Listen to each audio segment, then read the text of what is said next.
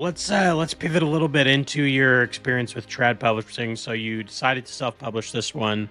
Why don't you maybe walk us through what that experience was, and then why you ultimately decided to self-publish? The title of my first book was called Sundering, and I queried that. And this is like the problem with being a new writer: is you make so many mistakes that you don't even know are mistakes. Mm-hmm. So I initially queried it after what I thought was like my fifth draft, but it was really like my first draft plus like 4 rounds of spell check. I didn't understand the substantive nature of edits at the time. So rejections across the board, no surprise. I had there's a point actually where I participated in PitMad and got a offer from a small press, but it was a really like low ball, bottom of the barrel offer, like no advance, like small royalties, that kind of thing. Like not even getting author copies for free. Had a lunch with another writer who works out at the gym that I work at. He'd been published. He's a successful writer.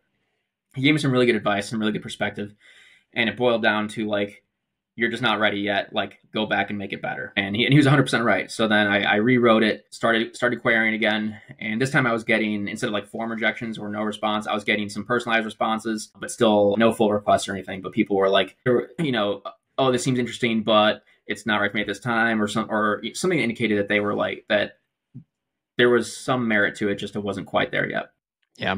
And then the editor from that small press, who had initially shown interest, I reconnected with him, and he had left there, and he started actually agenting, and he basically said that he wanted to sit on the other side of the table, advocating for authors instead of being on an acquisitions editor, and he was taking new clients. So I queried him after an R&R. We signed, and so that was the process of getting an agent for that story. And then that book eventually died on sub. I almost got a deal with Blackstone.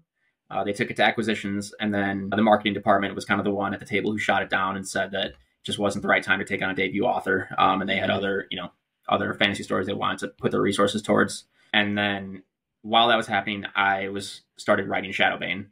And then my agent called me on St. Patrick's Day. Must have been, no, it's 2022, and said that he was leaving the industry actually, and he'd give me some contact info for some other agents at his agency, and left some recommendations. And I kind of just decided, I was like, I'm going to take some time to think about this, because the other agents who represented fantasy at his agency did not represent kind of like the grimdarky, like really intense, like morally gray characters, violent. There was stuff was more kind of like adventure-y and whimsical, and so I just knew it wasn't a good fit, so I wasn't going to query them anyways. And the first draft of Bane was 200,000 words. Yeah. And I split that in half, and then like fleshed out more, and so the first half of that fleshed out is what's being released now. But at the time, it was just a 200,000 word monstrosity, and I was like, I'm not going to get a new agent with this. I don't really have a reasonable in with any current agents, and I wasn't even sure I wanted to do this anymore on the traditional side, because I had already had to make some changes that I played ball with, because I figured he knew what he was doing and he knows the industry, but that I wasn't thrilled about. Just some stuff to the content where he was like, it's going to be easier for me to market or sell this if like this doesn't happen, or if we make this a little softer. Like, I try not to pull punches when I write, and I had to pull a few to get Sundering to a place where he felt comfortable approaching publishers with it. So I took about 6 months, and I wrote a really, really terrible movie script just to keep writing, but like take some time off the main project, and just thought about what I wanted to do. And I eventually decided to bet on myself. Yeah. Yeah, that's awesome. I think I've talked to a few people that have enjoyed attempting to do the traditional stuff, but most everyone I've talked to, they just eventually, they either kind of had an experience similar to what you've had, where it wasn't quite right and nothing really kind of worked, and then people dropped out unexpectedly. But most people, I think, end up wanting to just take a bet on themselves and being like, we can have the control and do the things you want to do. And so are doing that now with Bane. What have you learned in this process since then? As far as getting the book ready to release, for publishing, I feel like I'm still kind of like have my head down in the thick of it, because it's not out yet. Once I have some distance, I'll be able to kind of like sit and like categorize. But I mean, 6 months ago, I was sitting and googling like how to release and market a self-published book, Right. and I mean, probably the main thing is like that reviews are everything, and that's where I focus most of my effort. Mm-hmm. I didn't do any like book swag or like bookmark packages or anything like that. I basically focused all my effort on editorial and ARC reviews and interviews, and like those are three things I really attacked. We'll see if it works. Yeah. Yeah. Well, and I feel like marketing books is so weird. It's so much different than marketing any other thing. Like, because you're not selling something that people need.